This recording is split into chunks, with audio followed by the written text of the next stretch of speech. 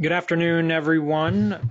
You are joining the lunchtime webinar here with Competitive Energy Services. I am Charlie Agnew, and we'll get started in just a few minutes here. We'll give folks some time to call or connect. A couple notes for today. Please do feel free to ask any questions on any of the subject matter throughout the presentation. We do ask that you use the chat feature for this so that we can sort through some of those questions and we will answer them towards the end of the presentation if we can, or follow up afterwards if necessary. But again, please do use the chat feature.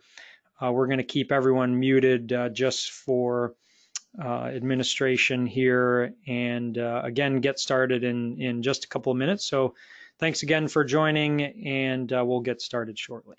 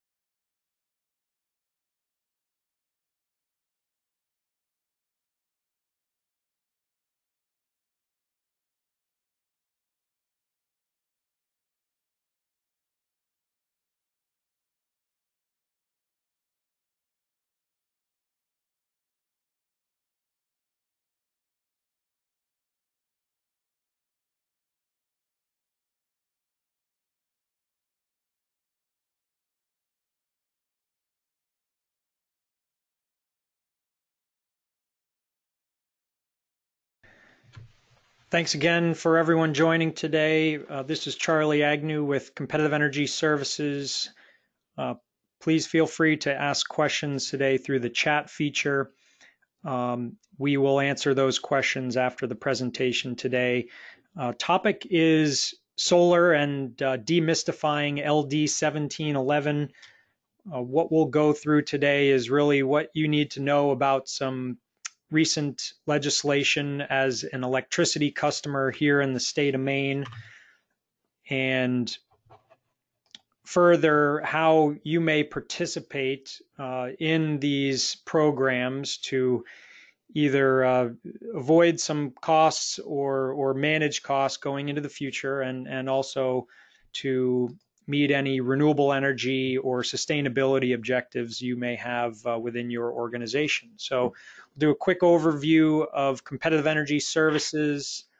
We'll then go through a recent bill, LD 1494, and renewable portfolio standard.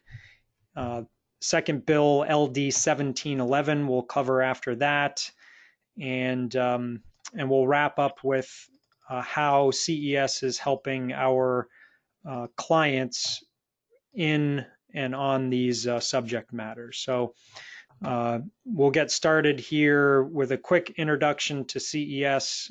Please do mute yourself, ask questions by chat, and we'll get those answered at the end of the presentation. So getting started here, some of you may be existing clients, so bear with me. Competitive Energy Services is based here in Portland, Maine.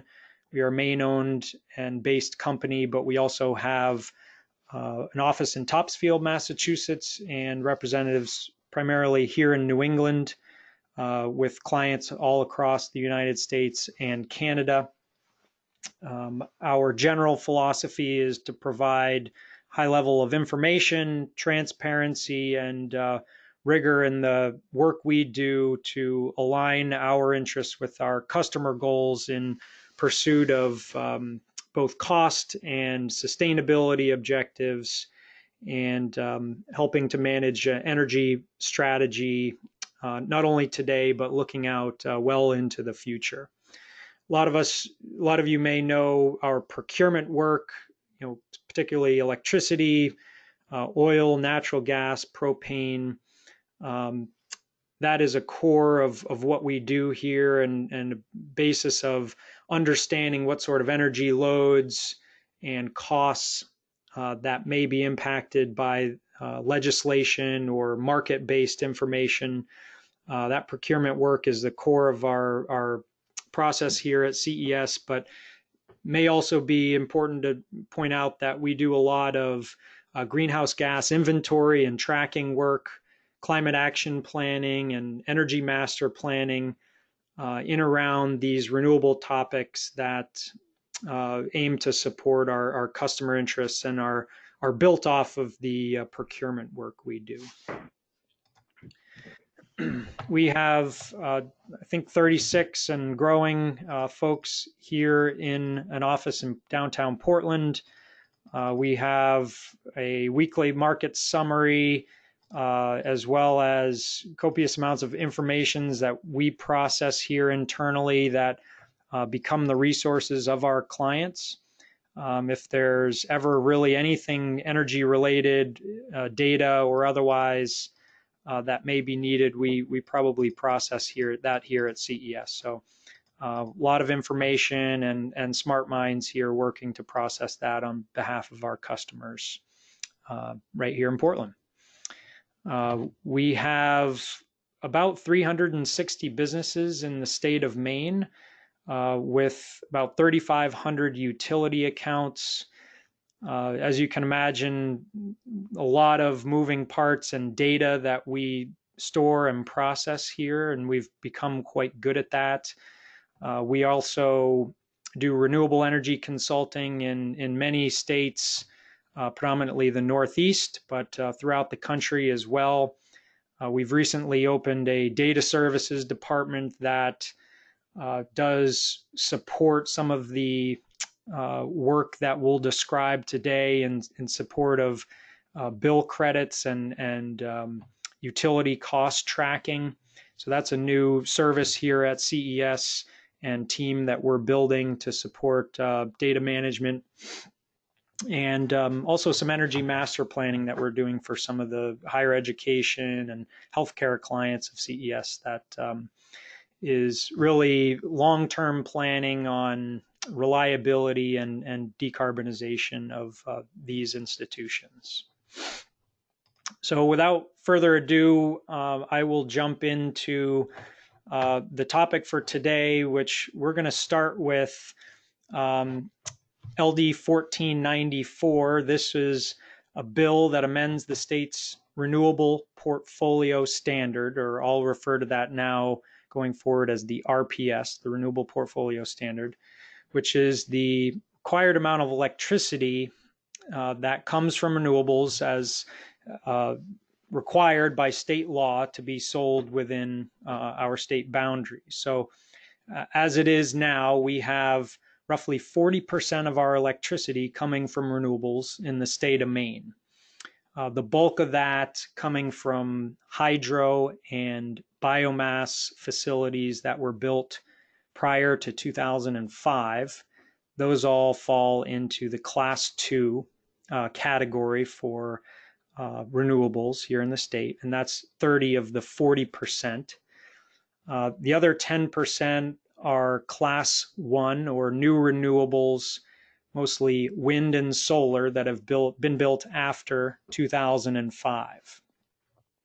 Now, this new bill, LD 1494, amends the Class 1 requirement, or increases it from 10 to 50% by 2030, which is pretty significant, essentially doubling our state's RPS over the next decade. And that is in context with other states in southern New England who have set similar and ambitious goals for increasing the amount of electricity coming from renewables. So Maine policy now aligns with Massachusetts, Connecticut, and Rhode Island, and part of the point of this, or making reference to this or note of it, is that we are in an environment where there's an increasing amount of competition in New England to build or site these renewable energy projects to meet state policy and objectives. So the way the electricity suppliers meet these RPS requirements is often through the purchase of renewable energy credits, which are coming from these wind and solar projects that are destined to be built within the state of Maine. So as you can imagine, the increasing demand is likely and will increase the cost of those renewable energy credits. And we've done some internal modeling here at Competitive Energy, in part because of what we've seen in southern New England over the past 5 years and more, but also just with our own expectations of how much it'll cost to build these projects in the state of Maine. In tracking the green line and bar chart here, on the y-axis you'll see the percentage, and with the green line that demonstrates the 40 to 80% increase in our state RPS. And for any customers, electric customers that are not exempt from this RPS requirement, the green bars represent the cost we project for compliance with the new RPS over the next decade. So 2019, you'll see the cost of RPS today is very low, almost negligible in the price per megawatt hour or kilowatt hour of electricity. But by 2025, you'll see that we project about a penny or $10 per megawatt hour of added cost due to this RPS. And 5 years later, around 2030, that is expected to double again, close to 2 cents per kilowatt hour in cost to meet these to meet this new RPS. So there are a couple of exemptions. One is for a particular type of CMP or Amera customer that is subtransmission or transmission level service. They are exempt for the first 8 years of this RPS due to their lobbying efforts amongst the industrial energy consumer group here in the state of Maine. And a second opportunity to grandfather costs does exist for any customer that has signed or has an agreement in place prior to the middle part of this month.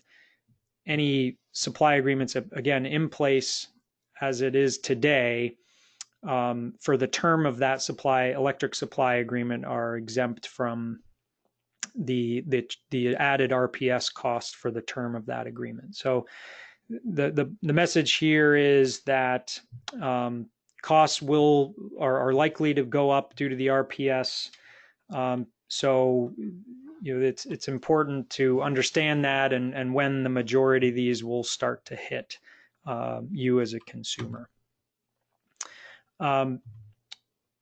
Shifting gears a little bit, also but related, is the LD 1711. This you may have heard described as a solar bill, but this in essence is the mechanism under which customers may be able to or could participate in solar or other renewable energy projects. The major change in LD 1711 is that of the net energy billing program. And net energy billing was established to provide some compensation to renewable energy generators that put power onto the electric grid, but may not have, this may be certain hours of the day or days of the year where they were exporting electricity to the grid, providing a mechanism of compensation for that generation. And under the existing policy, that generation system could not be greater than 660 kW. And the number of accounts under or to which those credits could be directed was limited to 10. Under this new legislation, that project size the cap has been lifted up to 5,000 or 5 megawatts of capacity, which the relevance there is these systems can be built at greater scale and thus lower cost. And also the number of accounts that can receive credits that allows a customer to take more credits on more of their various utility bills. So those are the couple of the key changes in and under this new bill. The credit for the generation and kilowatt hours that are put onto the grid has also been changed and assigned a value or credit rate based on a relatively simple but will be a moving target of a formula, which is to apply the standard offer supply rate plus 75% of the delivery rate for a small general service customer, either Emera or CMP. And the combination of those two costs is the credit rate for any electricity, again, put onto the grid from a renewable energy project. And we'll talk about that a little bit more. In addition to net energy billing, LD 1711 creates a new program called the Standard Buyer Program, where the Public Utilities Commission will provide a 20-year contract to a solar developer or a solar project, and at a fixed rate for that 20-year period. Now, that developer or that project will need an off-taker or group of off-takers, and the rate at which that project is compensated will be based on an auction that the PUC will administer next July. So this is a second opportunity or way of participation in renewable energy projects under LD 1711. And we'll continue to explain this as we go on here. But one of the important pieces to this is how both the costs or payments and credits will flow. So in this visual example here, the first step in the process is the construction of a qualified renewable generation facility or a project. Now that could be your institution buying and building this system, or a third party that finances, owns, and operates this renewable energy project. But that project, in essence, would put electricity into the grid, into the electric grid. And under these two programs, net energy billing or the standard buyer program, the utility will provide a credit onto your customer's utility invoices. And this is a monetary credit. So it's essentially the same as a check being issued for all of the electricity that's put onto the grid. And that the rate the credit rate is again determined by, if it's a standard buyer program that you're in, that'll be determined by the auction rate that's established in July of 2020.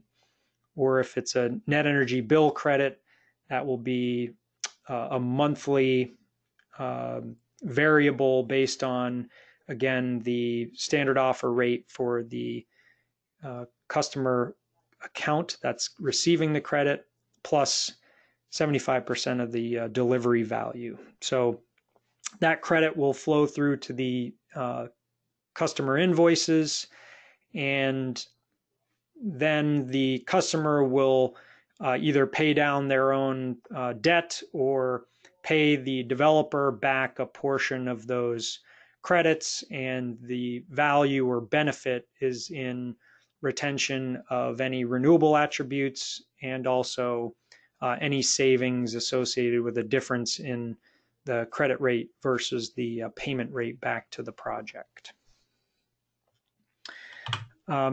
So, a few ways again to participate here in terms of how these projects could get built. In this slide here, we show one option being behind the meter, which is behind an existing facility load, where in essence you'd offset some of the consumption of that facility. The other option would be to build the facility or the solar facility remotely in an area where there is no site load, and put all of that energy onto the grid. And we see the direct to grid approach being the most lucrative under this new program LD 1711. The avoided costs of a behind the meter project, we believe, will not be as great as the opportunity to export all of that electricity to the grid, either under net energy billing or the standard buyer program. A third option, if you are a landowner, is a site lease, to lease land to one of these developers who's looking to build a project. Typical development features are desired, that is open land that does not need to be cleared or graded, has good southern exposure without any shading, and ideally is located next to some transmission lines or electricity lines that can support that project coming online. So that was just a quick summary of the way these projects could be set up.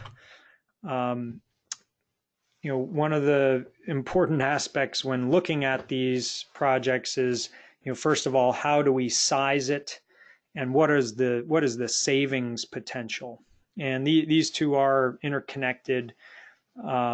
We've, under this new legislation, the underlying metric to focus on here is the amount of cost or liability to the electric utility. That is, how much do you spend on electricity with the utility every year? So what are you getting for cost from the utility? And in this example, we've got a $1 million spend, which as a baseline here, is used in our example. If you were to pursue a project that would create $1 million worth of credits, we assume we have to make some assumptions about what the credit rate will be, again, under either standard buyer or net energy billing. But if we assume a credit rate at a midpoint of 11.5 cents, that a 6.6 megawatt or 6,618 kW solar facility producing credits at 11.5 cents per kilowatt hour would provide $1 million worth of credits, which would offset 100% of your utility liability, and you would retain, in this example, if you could retain 15% of that, that would equal approximately $150,000 in savings. And there is also the opportunity to retain the renewable attributes or sell those for additional project revenue. What we're recommending to our clients is a system size maybe in the 70% or 80% range at most, knowing that if this credit rate increases or for whatever reason the utility liability decreases, you want a little bit of a buffer there to protect against a situation where you would accrue credits without any ability to monetize those. So this is really how we're looking at sizing and economics, and there's maybe some questions that would come out of that specific to your organization, but we can certainly help tailor this to your particular needs. A couple things to note about the timeline of 1711. The net energy billing tariff is being worked on now. That is the rules that will follow LD 1711. And presumably around first part of December, we'll have some finalized rules to work off of. Everything now is just essentially an assumption based on the way the bill is written. So we'll have some clarity to that in December. There is also an effort to bring additional transparency to the interconnection process. And this is as a result of some lessons learned in southern New England, where the opportunity for constructing solar was so great that there was a huge rush to study and construct these projects behind the various utilities, and each of the projects, the solar projects, requires some easy study processes, and others are more complicated to determine if that location could support the project that was proposed. And this is an important part of building a generation facility, is understanding if the local delivery or transmission lines in the area can support the interconnection of that project. Now, in so much as the utilities are holding the keys to this puzzle, the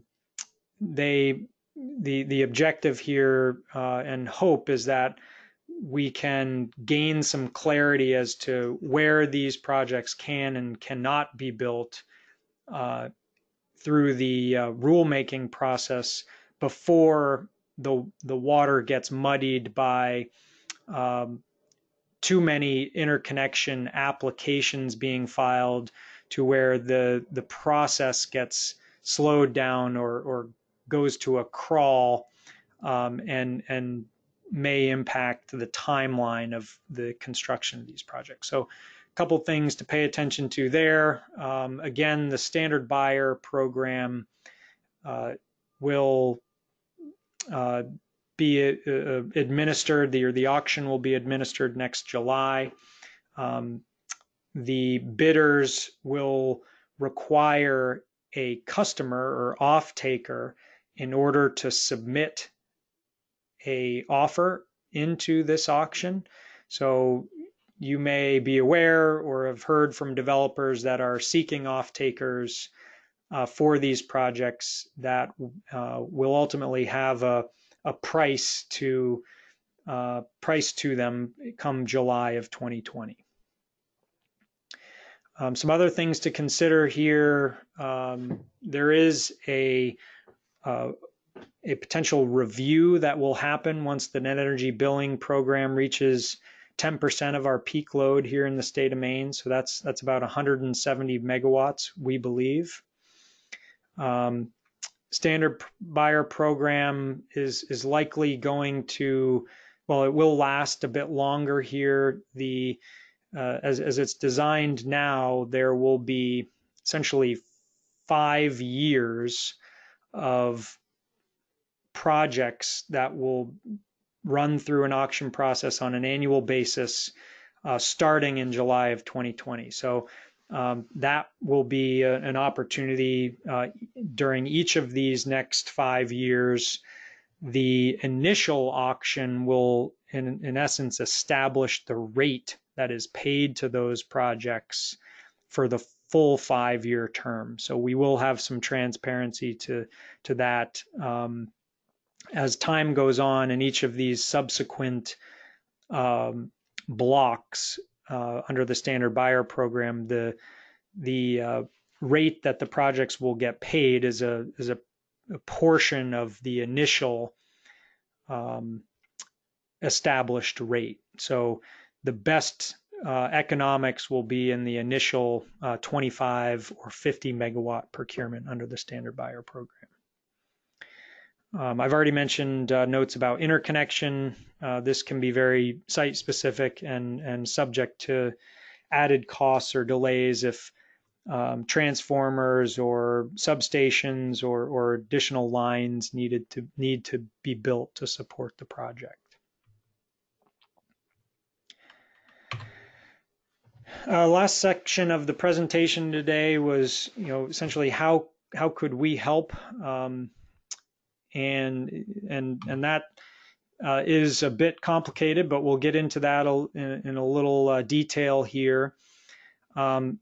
First of all, if you're not a customer of CES, we likely don't have any of your information, but for those clients, establishing an initial assessment of what sort of project size and economics we believe could be attained in each of these program structures, net energy billing and standard buyer, and whether those programs are aligned with your procurement policy, your timeline and time horizon for contracting, and ultimately, the economics or sustainability factors that will, either drive decisions forward or not.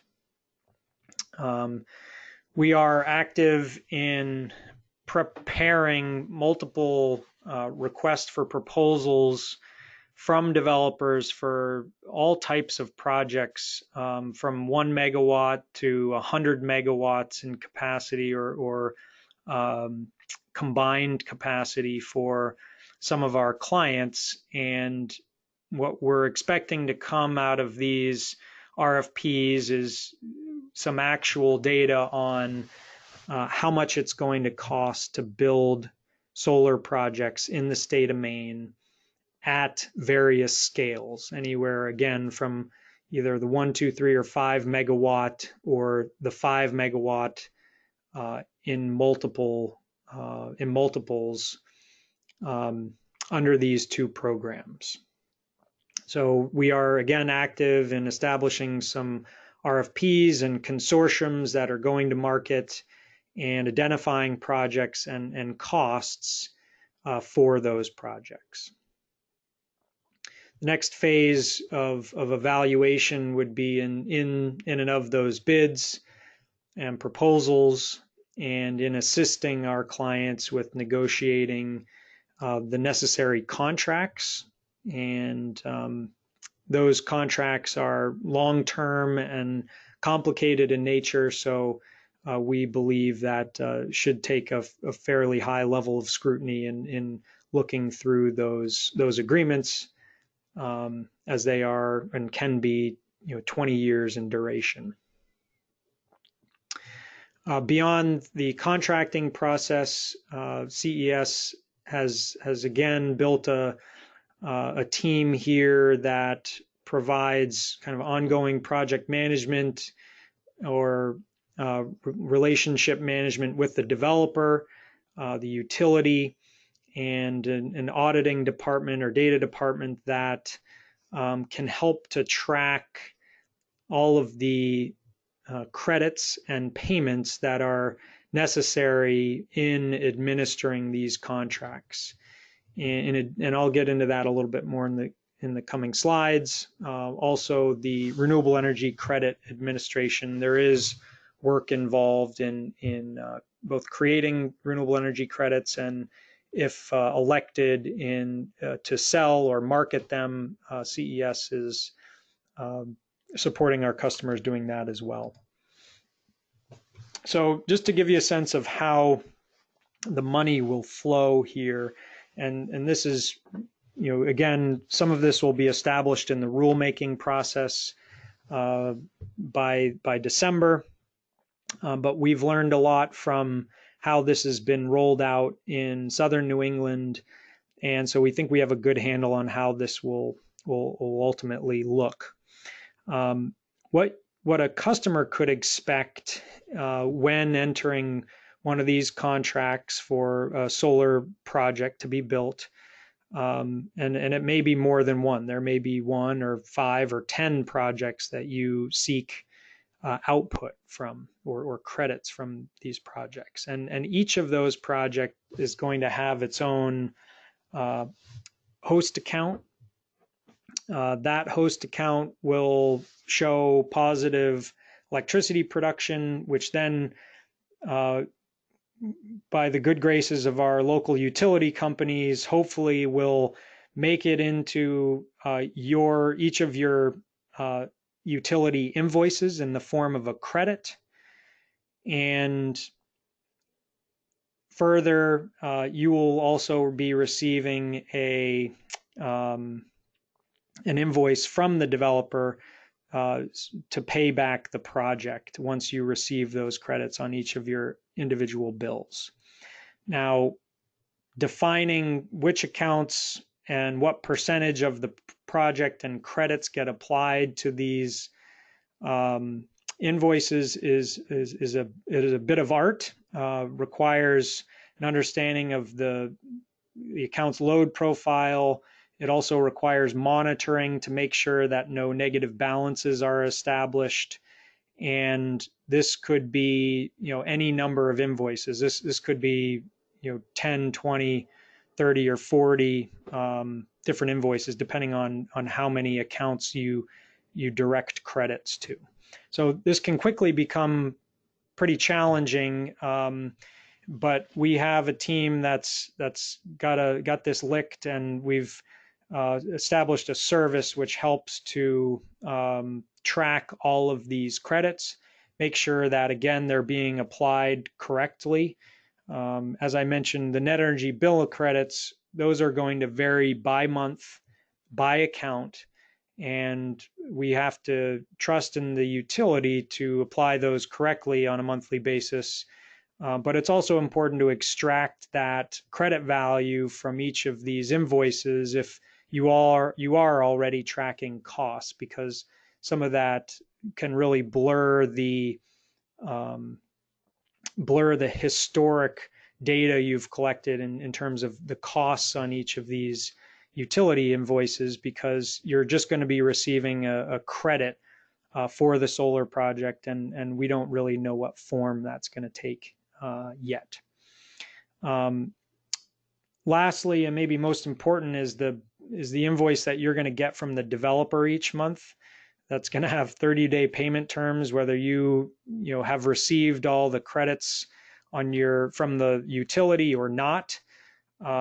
So this is important to make sure that there's some sort of reconciliation of the credits that have been received prior to issuing payments to the developer. So again, this is all just data and process-oriented work, but it's a service we've refined over the past few years and are offering our customers who enter into these long-term agreements. Renewable energy credits, relevant to note here, some may seek to own or control the renewable energy attributes of the project. Those can be used to count against your carbon or sustainability goals, and in particular Scope 2 emissions. They can also be sold, again, tying back to the initial part of this presentation today. The value of these renewable energy credits is likely going up. So it may be something that you may want to hold on to and market, or to retire and again count towards your inventory. But part of the work that will be required if you do own the RECs is to mint and track them through the New England Power Pool or NEPOOL GIS database. Everything has to clear through, essentially, this is the US Mint or New England Mint of RECs, and that does require work. There is steps that must be taken and deadlines that must be met in order to mint these RECs and qualify them for official count against greenhouse gas inventories, or to transfer those to a buyer of the RECs. And again, those RECs are valuable due to the compliance obligations under this new RPS. So they can be sold in the state of Maine, they can be sold in Massachusetts or elsewhere in New England, depending on where the best value is at the time. So just to kind of sum things up, it is a sunny day here today and in Maine in general. So we've got opportunities, I think, for those that are interested in participating in either one-off RFPs or in what we're calling our consortium RFPs for larger 5 megawatt or greater projects that will be net metered or under the standard buyer program. And we're seeking scale of multiple and large off-takers to, we think, find the best price and opportunity in the marketplace. And the timing is relevant. Again, for a number of reasons, these programs we think are going to be most lucrative on the front end. So we're trying to take action quickly, but keeping in mind that some of these credit values, at least for net energy billing, will not be known till towards the end of the year, and that for the standard buyer program is out to mid 2020. But for those that are interested, we are happy to have further discussion and answer any questions you guys have about this and help weigh the risks and determine how this fits into your strategic energy objectives overall. So appreciate everyone's time here, and I'll just take a look at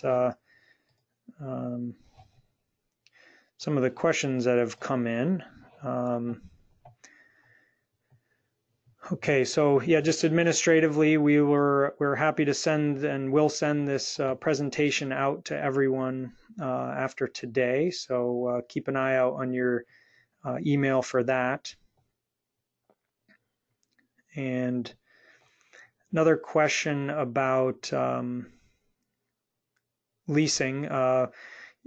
So, yep, with regard to leasing, that is not necessarily something that we are helping with. This is more of a real estate transaction. We certainly have and know of multiple developers who are shopping for space to build these projects. And again, ideally, they are going to be 25 acres or more of flat, easily developable land with access to transmission, and really they're looking for the lowest possible cost. So this might be a sand pit, but or something to that effect, or a farm field, but for those that are looking to optimize value of your land, certainly in developable areas, this may not be the most lucrative opportunity. We expect these projects are going to get built on inexpensive, rural farmland in kind of the more rural parts of the state. But nonetheless, there are opportunities out there. Should you be interested, and we can put you in touch with some of the folks who are looking to develop those projects if you'd like. Another question about contract term length. Under this law for the standard buyer program, the 20 years is the contract term for the standard buyer program. The developer agreements we expect from other participants in, say, net energy bill that look for net energy billing projects, we also expect to be 20 to 25 years.